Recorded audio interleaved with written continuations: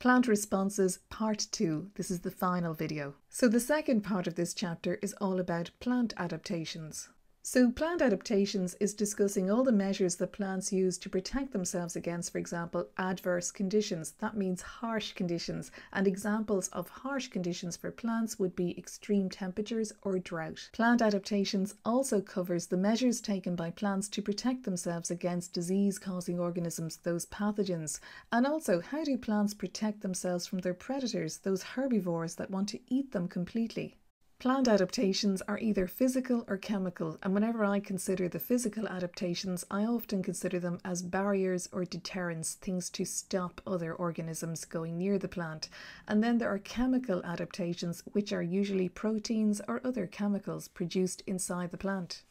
So some of the physical adaptations would be thorns, bark, epidermis, waxy cuticle, stinging hairs, stomata that can close, and desert plants, for example, the cactus, would have those needle-like leaves that prevent water loss. So let's take a look at some of these physical adaptations. Well, thorns on a plant will prevent or deter animals from biting into the plant.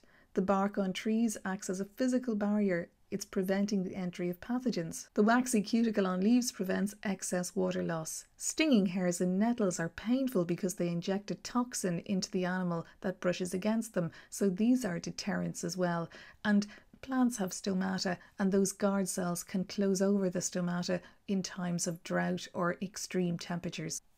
So let's look at some of the chemical adaptations, for example, heat shock proteins. So plant enzymes, remember enzymes are globular shaped proteins and their shape is key to how they function, and if you do anything to the shape, the enzyme cannot function, it cannot catalyze. So at very high temperatures, those enzymes, those plant enzymes, can become denatured. So in times of extreme heat or extreme temperature, heat shock proteins will surround the plant enzymes and they protect the globular shape. They prevent the shape from being changed. Another chemical adaptation is the production of phytoalexinnz. These chemicals produced when a plant is infected by a pathogen. There are many different types. Some of them are antibacterial and antifungal, and they're involved in this very complex response whereby infected plant cells eventually get fenced off and destroyed to prevent infection spreading.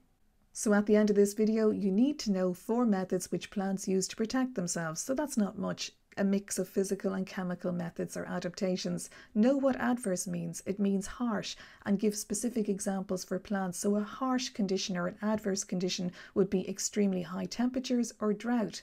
So now tie in all this information in with video number 1. And finally, I would highly recommend that you go and study the IAA practical. Know how you conduct serial dilutions. Know what the graph means that you get from the end results of that practical. We covered it yesterday also in video 1. So the details of this practical are very important. It might be a very wise idea to go and revise that now, and there is a video on it. So good luck with all of your revision. Remember, writing your own notes, drawing little diagrams will help it go into your long-term memory. Use your textbook, use the videos if they help, use exam papers. But the trick as well is little and often. Best of luck.